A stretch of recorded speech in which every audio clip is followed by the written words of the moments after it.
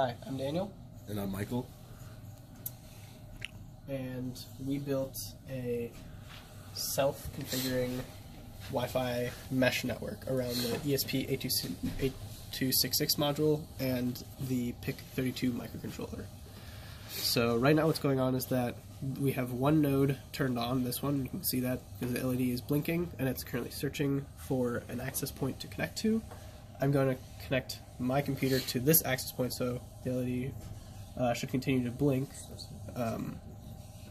And then once my computer's connected, we bring up a GUI, and yeah. And so because this is just Wi-Fi, you can have a mixed network of the small nodes in your computer. Exactly, yeah. So since the computer has Wi-Fi capability, we can connect to the network. What am I looking at there? And so what just happened is that my computer essentially did a handshake with the Wi-Fi module, and they set each other up and established a connection, and you can see that connection here. So my computer is node 83, and the Wi-Fi module is node 225. And so they were able to make the handshake and create the edge. Okay, so now you're going to ad hoc add another node. Yeah, so we're going to turn on a third node. And the blinking light means here that it's searching. Yeah, that's correct. So right now, both of the networks are going to, or both of the nodes are going to search for each other. And what we should see is one of them, okay, so this one found this one, and so you can see it stopped, its LED stopped blinking.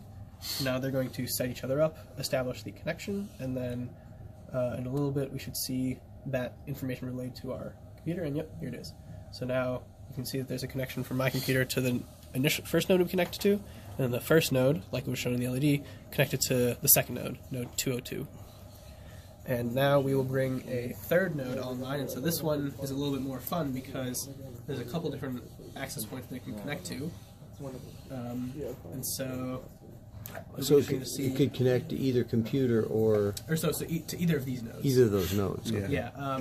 Since it does do it based on distance, but the distance measurement isn't, like 100% accurate. So it might see them, might see it as like close enough, I guess. Yeah, it's still searching. And the diagnostic readouts on the Oh, yeah, okay, so you can see this one connected to that one. So okay. Its LED stopped blinking. So now they should set each other up, and hopefully it might take a little bit for the data to propagate all the way over here. because it has to go through the nodes. Yeah, so because the data has to be sent from this node to this node, and then from this node to my computer, which takes around 5 seconds per node. But it looks like it already went through that node, and there it is. So you can see the node that just came online is node 79. And so we have a nice little kind of string of connections. So my computer is connected to the first node, which is connected to the second node, and finally, which is connected to the last node.